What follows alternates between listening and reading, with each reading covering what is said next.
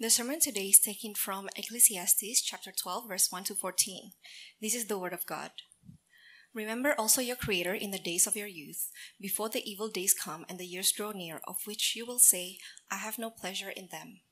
Before the sun and the light and the moon and the stars are darkened, and the clouds return after the rain, in the day when the keepers of the house tremble, and the strong men are bent, and the grinders cease because they are few, and those who look through the windows are dimmed, and the doors on the street are shut, when the sound of the grinding is low, and one rises up at the sound of a bird, and all the daughters of song are brought low. They are afraid also of what is high, and terrors are in the way. The almond tree blossoms, the grasshopper drags itself along, and the desire fails, because man is going to his eternal home. And the mourners go about the streets. Before the silver cord is snapped, or the golden bowl is broken, or the pitcher is shattered at the fountain, or the wheel broken at the cistern, and the dust returns to the earth as it was, and the spirit returns to God who gave it. Vanity of all vanities, says the preacher, all is vanity. Besides being wise, the preacher also taught the people knowledge, weighing and studying and arranging many proverbs with great care. The preacher sought to find words of delight, and uprightly he wrote words of truth. The words of the wise are like goads, and like nails firmly fixed are the collected sayings. They are given by one shepherd. My son, beware of anything beyond this. Of making many books there is no end, and much study is a weariness of the flesh. The end of the matter, all has been heard. Fear God and keep his commandments, for this is the whole duty of man. For God will bring every deed into judgment, with every secret thing, whether good or evil. Thus says the Lord. Amen. Thank you, Pam. Let us pray one more time for the preaching of God's word. Father, thank you that you've helped us go through a difficult book, a wise book that has told us how to confront the harshest realities of life, how to confront oppression and injustice, how to confront hunger and need, and the fact of death and aging now. Father, help us now see, Lord God, that the point of this passage is not ultimately just commandments about how for us to become wise, but it all points to the great Savior, the great Shepherd, the great Teacher, the great Preacher, Jesus himself. We pray these things in Jesus' name. Amen. Friends, this is it. This is the last sermon in the book of Ecclesiastes. And next week we're going to be starting a new series in 1st and 2nd Peter. So hang on as we go into the last chapter here in the book of Ecclesiastes. We've seen in the last few weeks what the book of Ecclesiastes has been about. The book of Ecclesiastes is a wisdom piece of literature. In other words, it's a book written so that you might become mature in wisdom. And how it gets you to be wise, how it teaches you to be wise, is that it forces you to confront the harshest realities of life. It forces you to confront the fact that in life you're going to feel a gap between what is and what ought to be. That in life you're going to feel that reality isn't what it's supposed to be, that there's this pain and suffering and ongoing toil in this life, in this world. And you feel, therefore, that life isn't ideal. Life isn't the way God has intended it to be. Life is suffering under the sun, and that responsibility and wisdom actually comes from voluntarily taking up the suffering, voluntarily confronting these sufferings, voluntarily not becoming bitter and cynical because of the sufferings, but rather going through it and growing through it. And over again, one theme throughout the whole book of Ecclesiastes is that we are not in control over this life. We're not in control over the things that happen to us.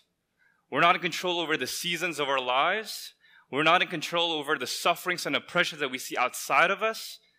And ultimately in this passage, we're not in control of the ends of our lives. And we're not in control over the fact that we're getting older and older. And God is. God is the one in control. He determines our lots. And we don't have any right to determine our lots because we're sinners in the hands of a just God. And because we're sinners in the hands of a just God, we're not innocent people entitled to good things from God, but rather we're sinners living on borrowed capital. And there's going to be a time we're going to have give an account to God for the fact of how we've lived under borrowed capital. We're criminals under borrowed capital. So in light of that, this is how the book of Ecclesiastes closes. It closes by reminding us that, friends, your time on earth will come to an end. And at the end of your life, not only are you not in control about the fact that the end of your life is coming, the end of your life, there will be a judgment. And you're aging in this life as a reminder to you that there will be a judgment. And so what should we do in light of that? So there's three things that I want to point out for today's passage. Three things here. First, that we're aging toward judgment. That aging as a process, the fact of aging, is actually reminding us that there will come a time where everything will come to an end and we would have to give an account to a just God over our lives. There will be a judgment upon us. So first, aging toward judgment. Second, how to be wise in light of the fact that there is judgment at the last day. And third, we have to talk about the wise preacher and the wise shepherd here, who is the ultimate author of the book of Ecclesiastes. All right, so first then, aging toward judgment. Aging toward judgment. Look at verse 1 of chapter 12 of your passage here today. By the way, if you have a book Bible before you, I encourage you to keep it open before you as we go through this passage. Verse 1. Aging toward judgment. Chapter 12 of verse 1 now addresses directly the youth here. Addresses directly the young here. Let's look at what it says. Remember, this is the command, this is the imperative. Remember also your Creator in the days of your youth, before the evil days come and the years draw near, of which you will say, I have no pleasure in them. Notice here that the author is dividing your life up between youth on the one hand, the days of your youth, and then the evil days that come afterwards. So that there's youth and then there's old age that comes afterwards. And the fact that in your old age, there are many years of it that are drawing near when you're young. And in these years, you will say you'll have no pleasure in them. You're not going to take delight in the fact that you are existing in your old age. That's the harsh reality about aging. And this is actually continuing a theme over in chapter 11, the end of chapter 11, verses 9 to 10. So let me read this for you. Chapter 11, verses 9 to 10, at the very close of it, it says, Rejoice, O young man, so the youth again is addressed, in your youth, and let your heart cheer you in the days of your youth. So if you're young, enjoy it. Take delight in it. Make sure that you actually know how good it is, that you're young. Why? Well, walk in the days of your heart and the sight of your eyes. But know that for all these things, God will bring you into judgment, to remove vexation from your heart and put away from your body your youth, for youth and the dawn of life or vanity. In other words, he's saying here, delight in your youth, walk in the ways of your heart, enjoy it while you still can. Why? For youth and the dawn of life, in other words, youth and the beginning of life, are vanity. They're fleeting. They're going to be gone before you know it. And remember in your youth that God will bring you into judgment. That's how verse 9 closes, right? So the author here is saying, while you're still in your youth, enjoy it, but realize that your youth is coming to an end. Your youth is absolutely fleeting. And in fact, when you're delighting in yourself, remember that you have to give an account over your whole life, even while you're young. The things that you do in your youth will actually come back to haunt you, especially as you're going to meet your Creator in the last days. So in verse 12 again, notice that the author wants you to remember one particular attribute of God when you're remembering God in your youth. What is that attribute? The fact that He's your Creator. And I think the youth are most tempted to forget that God is the Creator, because when you're young, you're going to have this illusion in your mind you're going to live forever, that life is just going to go on vigorously as if you're always going to be young, and that you're in control of your lives, right? Like as if nothing that you ever do will affect your life ultimately. You're still healthy, you're still vigorous, and you could do well forever. But what the author here is saying is, well, remember, even when you're young, your youth is coming to an end, you have no control of that. And remember that you are still not the one in control of your life. You might think that you are when you're young. But times are coming where you're going to be sorely reminded that you're not in control. You're aging.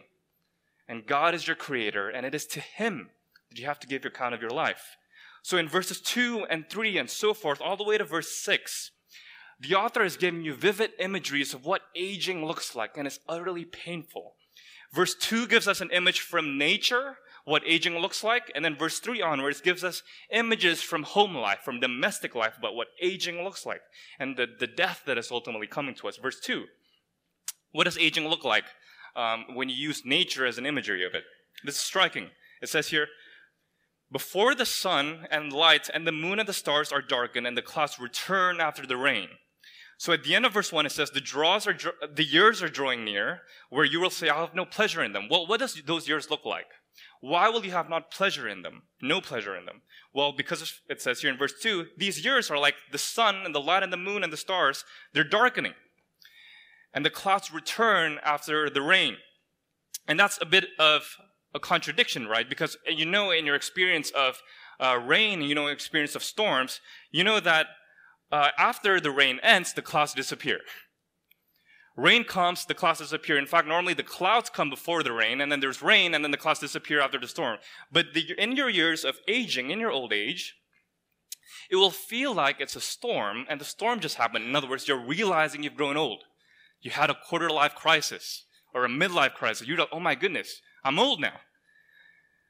But then the clouds return after the rain. In other words, the rain ends, but the clouds remain.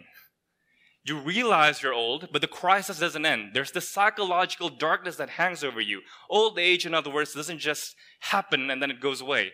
Old age comes to you and then it lingers before you. You're stuck with it. You're realizing now that I can't reverse this. There's no turning back from this. The clouds remain even if the rain has come and gone. And then in verse 3, it gives us an image from domestic life.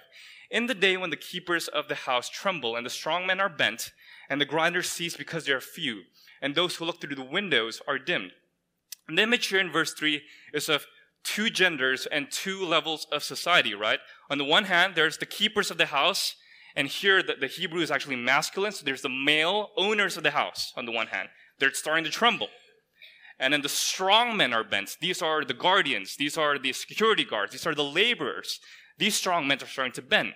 They're slouching and aging as well. So rich, white-collared men are bending down. And the strong men who are laborers, they too are bending down. They're both trembling and bending towards aging. And then the grinders cease because they are few. And here, the noun, the grinders here, the actors here are feminine. These are the milkmaids, the laborers who make the food daily. They are trembling because they too are getting older. And then those who look through the windows are dimmed. These are the wives. Those who are richer, who are taking care of the household from the second floor. The ones that look through the windows are dimmed. So what verse 3 is saying here, all the way really to verse 6, is that no matter what area of life you're working in, what stratosphere of life financially you're in, what occupation you're in, whether you have laborers before you or whether you're a laborer yourself, whether you're male or female, this is an exhaustive thing. Aging is coming for you, whether you like it or not. And commentators have noted that these two images here, the darkness staying over you, right? The grinders here, they're not just images of real things in home life and in nature, but they're actually metaphors for the aging body, right? The keepers of the house, your cognitive faculties, your brain, they're starting to deteriorate. The strong men, your arms, they're bending now. They can't carry things the way you used to, no matter how many bench presses you've pulled the last few years of your life. The grinders here, your teeth, those that chew food, that's starting to crumble and fall away. The windows, they're dimming, right? Your vision starts to fail. I remember an old professor of mine who just turned 50 in one particular class. He says that it's interesting to him that between ages 10 to 25, when he was still young, in other words, between ages 10 to 25, seemed like it's 4 times longer than his ages between 25 to 50. So it seemed to him that when he's, 25, all the way until now, he's 50 years old. He says, my life just seems so quickly. It's just passed over so quickly. But between 10 to 25, every year seems so long. Like, why is that? Like, my life has just gone by in a flash. My kids are in college now. He's just kind of realizing in between class that he's having a little bit of a midlife crisis, right? Like, where did my years go? And not to get too morbid before you hear. So after that class, I went out and researched a little bit about this. This was like 6 years ago. I was like, why is that the case? Why is it that every year do you realize that your years just go by quicker and quicker and quicker? Like when you were 11, everything seems so significant. And then now suddenly it's just another year, and everything just kind of seems like blurring together. Well, it turns out, not to get too morbid here, but actually, when you get to 25, here's just a sad fact. Your body starts to deteriorate much quicker than it's regenerating itself. In the literal sense that your cells are dying quicker than your cells are regenerating into new cells.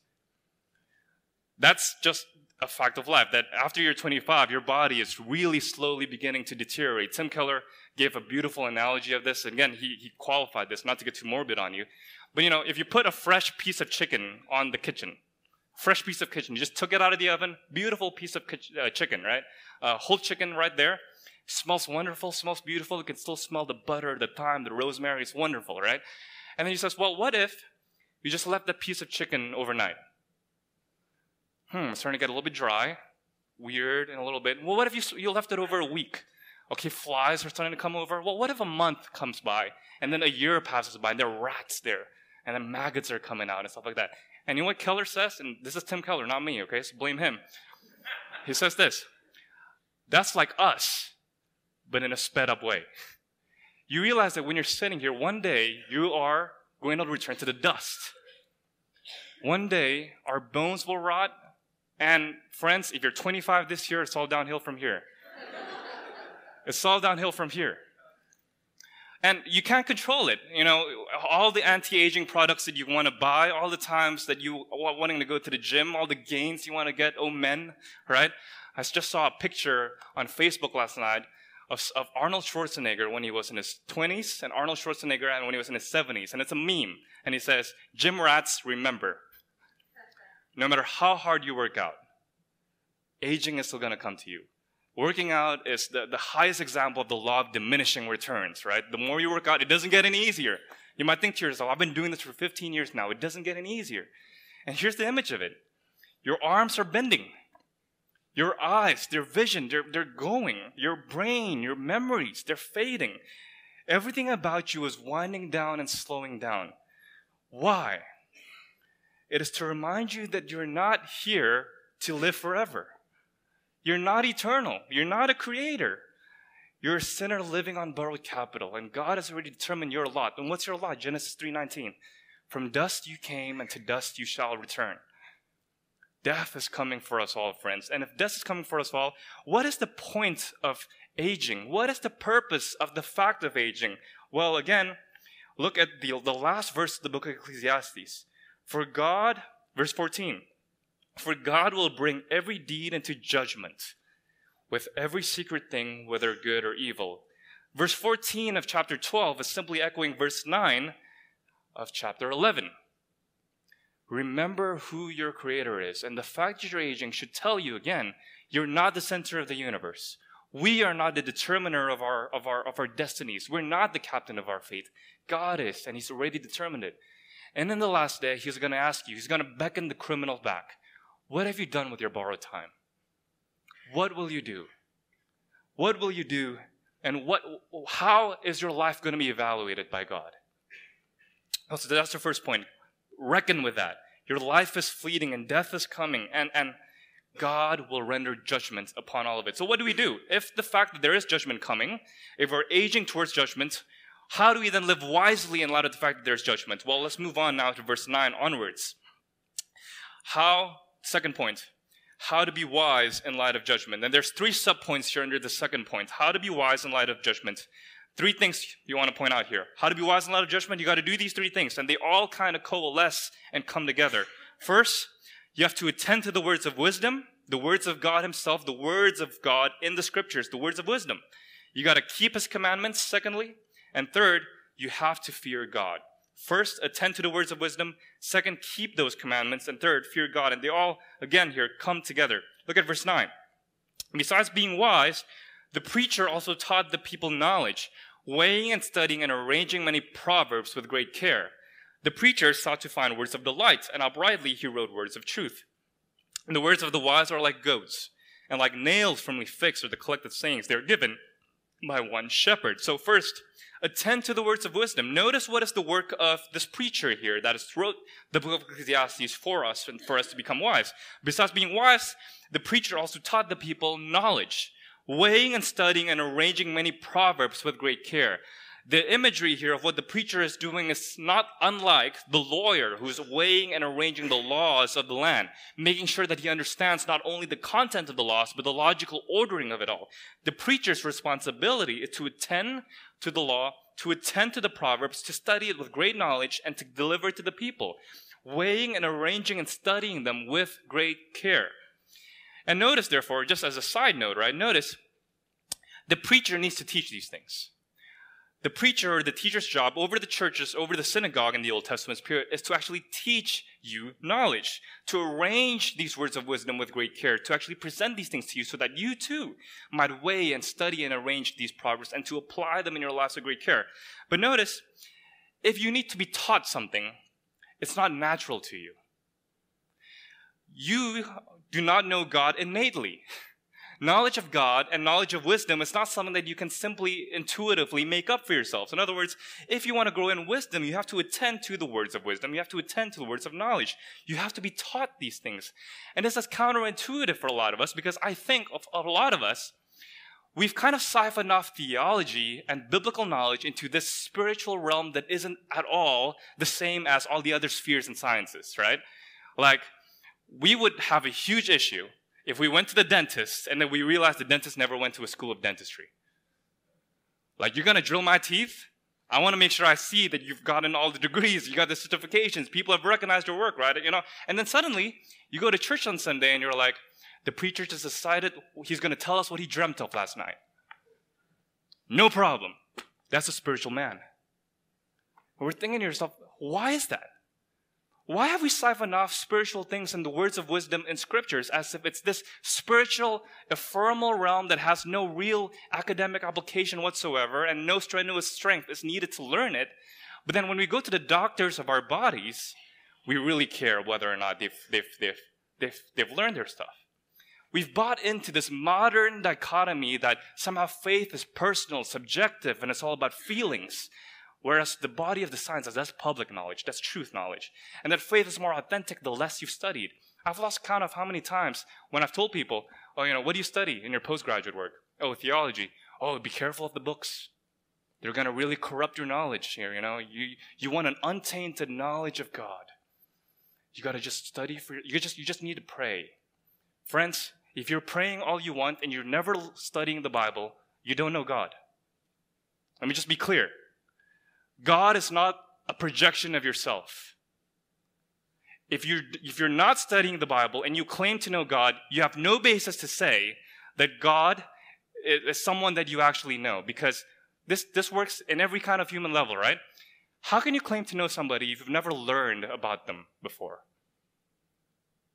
How can you claim to know a subject if you never actually went there and experienced it and looked at it for yourself before? Friends, the preacher's job is to teach you knowledge that you don't know naturally and innately. Because not only are we finite and God is transcendent and we need to learn from God's revelation, but we're also sinful. We don't know the words of wisdom innately. We don't know what God is like innately. We need revelation. We need responsible teachers. We need to be taught ourselves. We need to learn from the scriptures to arrange these things so that we might become wise. But not only is this supposed to make us wise, the preacher also said that these are words of delight. You got to find and realize and be convicted of the fact that uprightly, these words of truth in verse 10 are at the same time words of delight. Notice that. Right? When you're studying these things, these laws, these rules, these words of wisdom from Scripture, they're not meant to make you bored. They're not meant to make you dreary and dry and all bored all the time. You're actually supposed to see that these are words of delight. Let's just take the 10 Commandments, because the second thing that you need to know here, right, is to keep His commandments. That's how you live wisely in this world. Keep His commandments. Realize that these commandments were written not just for your wisdom, but for your delight. And deep inside, you know that. Just take one of the commandments. You shall not lie. Don't bear false witness. You know that a lie distorts reality, right? And not just a lie distorting reality, they could really hurt somebody. Why is gossip so evil and so bad? Because you realize that gossip is people saying behind your back what they would never say in front of you, right? Gossip is people perpetuating half-truths, false truths about you that they would never say in front of you, all to slander you behind your back so that your reputation gets worsened. And it puffs themselves up because it makes themselves look better than you. Gossip creates misery, right? And gossip is a violation of the commandment that you shall not bear false witness. Well, what about you shall not commit adultery?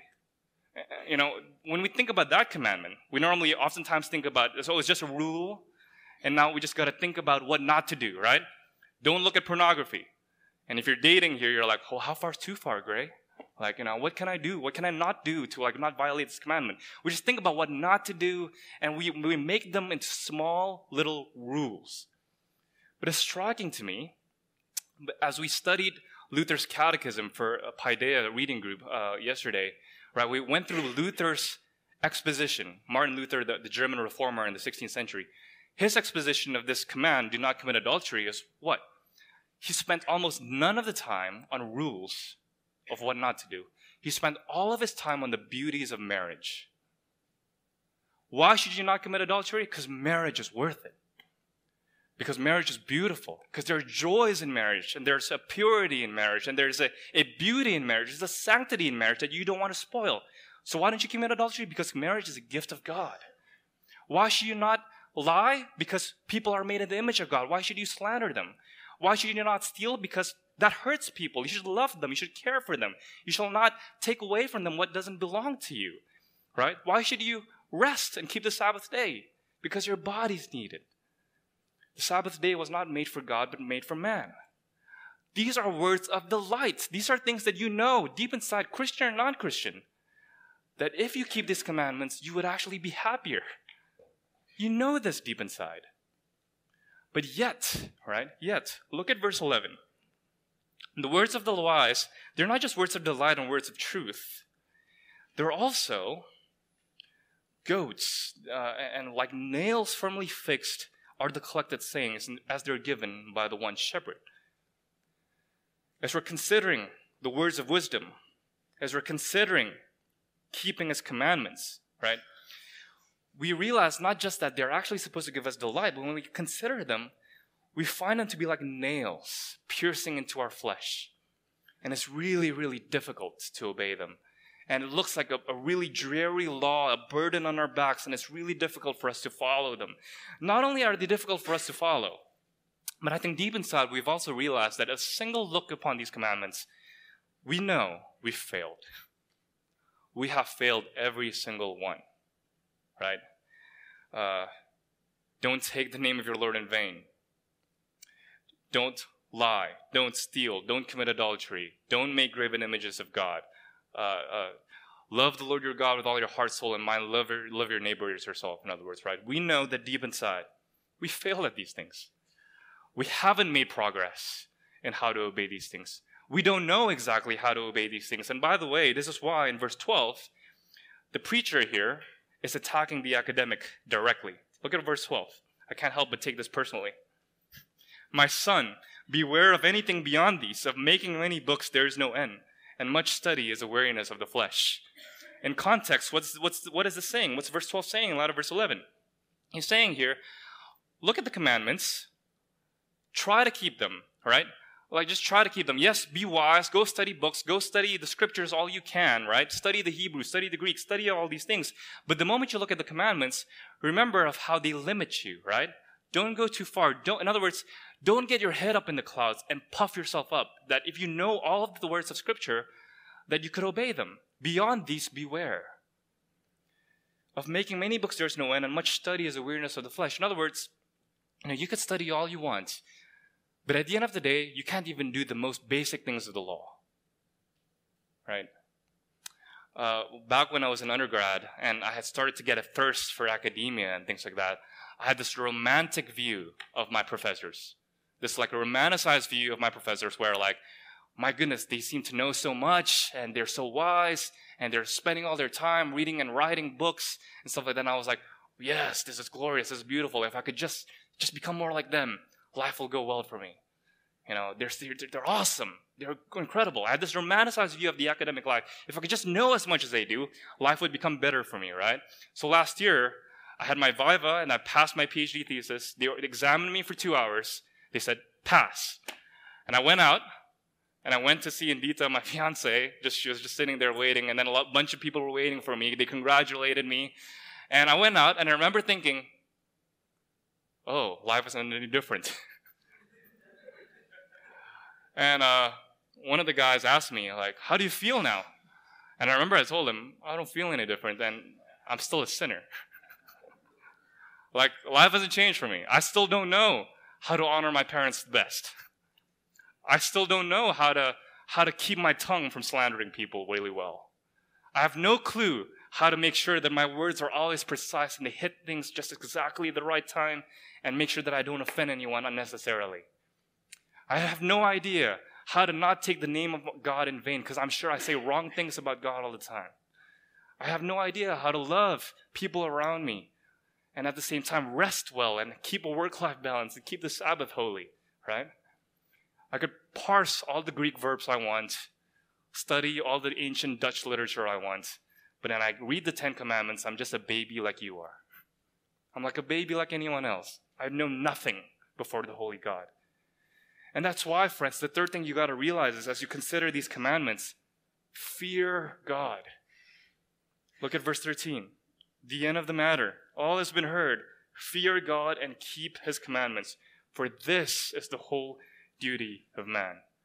When you're starting to realize, okay, the words of God I've got to study, and at first they give you a little bit of delight because you're starting to realize now if I follow these things, this is the way to happy life. But then you realize, I can't do them. I can't do them. And then you realize again that God is going to judge you. The only logical and appropriate response is total and utter fear. Fear before a holy God, because now you're looking at the law and you're looking at yourself and you see this huge gap.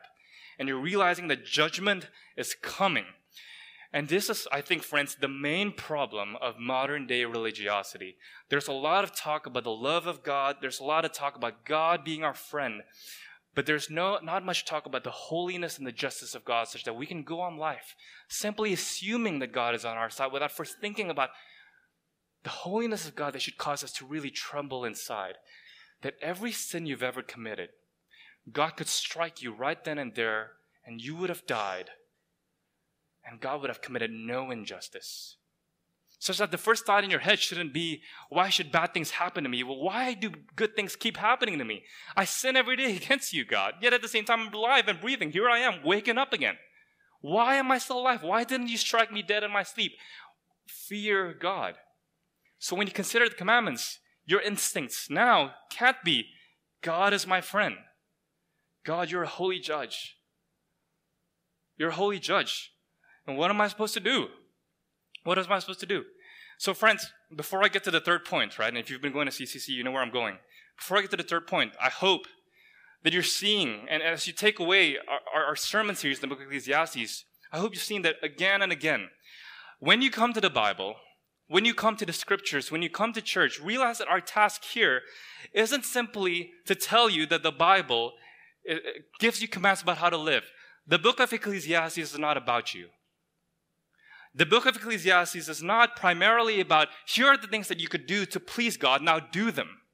Here are the ways to get wise, now do them. The book of Ecclesiastes, just like every other book in the Old Testament and most books in the New Testament, is to remind you again and again, you can't do this. You can't do this. You can't become wise in your own strength. Solomon, the one given wisdom himself, can't do it. You need someone else. You need a substitute. So third, let's consider now, from this text itself, the wise shepherd and preacher who took our place. Because notice here, in verse 9, it talks about the preacher also taught the people knowledge, weighing and studying and arranging many proverbs with great care. Notice that in verse 9 of chapter 12, the author actually changes perspectives, right? Before this particular verse, before verse 9 in chapter 12, you see this first-person perspective. You see the author telling you, I have seen great oppression. I have seen great injustice. I have tasted many pleasures. I have seen and investigated these things for myself. In other words, before verse 9 of chapter 12, you see this first-person language talking to you. My son, listen to this. I have looked at these things. Here's what you need to do. I will tell you now how to live, right? But instead of in verse 9, there's a switch in perspective to the second and third person. Besides being wise, the preacher also taught the people knowledge. It's almost as if there's a commentator narrating what just happened. Here's a third person perspective not telling you, okay, you've heard the preacher, now let me tell you and let me commentate about what the preacher just said. So there's a third person perspective. But notice as well, not just that there's a preacher and then there's a commentator, and then at the same time there's this awkward saying in verse 11. These words, these collected sayings were given by one shepherd. And you're like, I haven't seen a single shepherd reference in the whole book.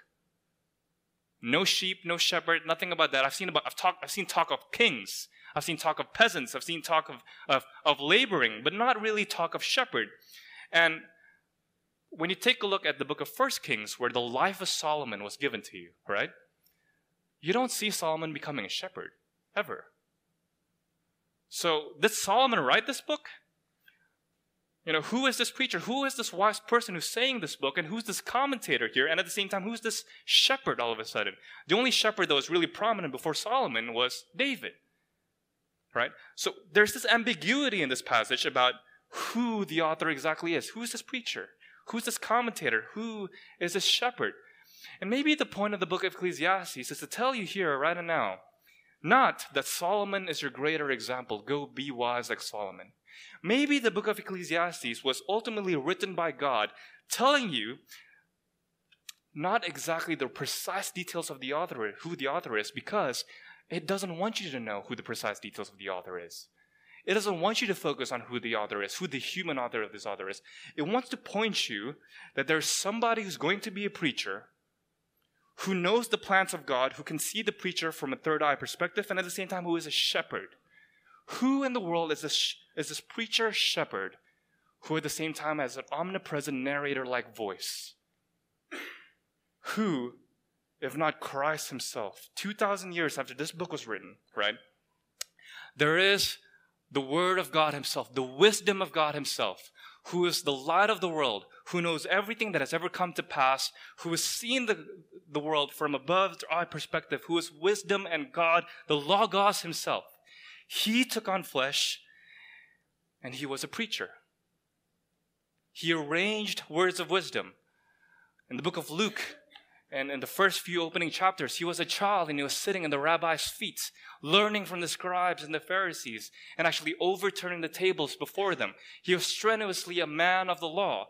And when he was starting his public ministry, he arranged the words of wisdom and God himself and spoke it back to the devil. He was the one, in other words, who was called the scribe, the teacher, the rabbi himself. But at the same time, as we saw in the book of Ecclesiastes, he wasn't just a serious rabbi.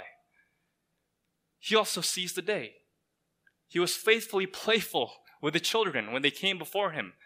He enjoyed the friends of tax collectors, the friendship of Pharisees, and the friendship of prostitutes. He was in lavish dinners, and he didn't excuse it as if that was below him or something like that. So here in Jesus Christ, you have this preacher, this shepherd who seized the day like the book of Ecclesiastes did. And here, in this great shepherd, you not only see this strenuous student and the one who enjoyed life, you also saw someone who obeyed the commandments of God perfectly and who loved his church perfectly. Because why? In chapter 9 of Ecclesiastes, what did he say? Love your wives in all the days of your vain life. And Jesus didn't have a wife. He had the church. He loved the church all the days of his life, and he accepted the sinner's lot even while he was not a sinner himself. He died well. Precisely because his goal wasn't success or glitz or anything else. His goal was simply faithfulness and accepting this lot of God as a shepherd. And by the way, for 30 years of his life, he was simply a carpenter. If you're thinking to yourself, what does wisdom look like? What does a wise person who's divine would look like? What kind of image comes to your mind? Does it come to your mind that this would be a shepherd for 30 years simply staying quiet and learning the scriptures? He accepted the sinner's lot, accepted the fact that his lot in life is to simply be a carpenter and then suddenly to die a shameful death simply for the love of his church. This is the great shepherd here, friends, that is spoken about in verse 11. The nails now that he knows that you felt from the words of the law are nails that have gone through his hands. And this great shepherd has said himself in John 10:11, I am the great shepherd, and the great shepherd will lay his life down for his sheep. And that's you and me, friends. And all the book of Ecclesiastes, especially in light of the New Testament, here is the main takeaway. The end of all the matter is this: fear God and keep his commandments, for this is the whole duty of man, and Christ has done that all for you. Trust and believe in him, the great shepherd of your souls. Let us pray.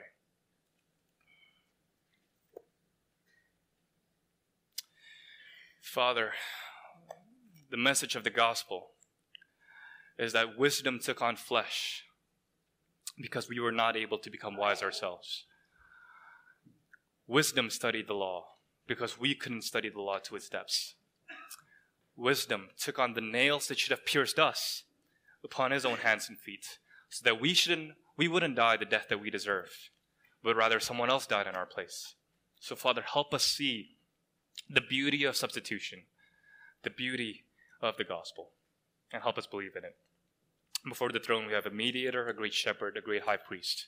And let us say amen before the Lord. Amen.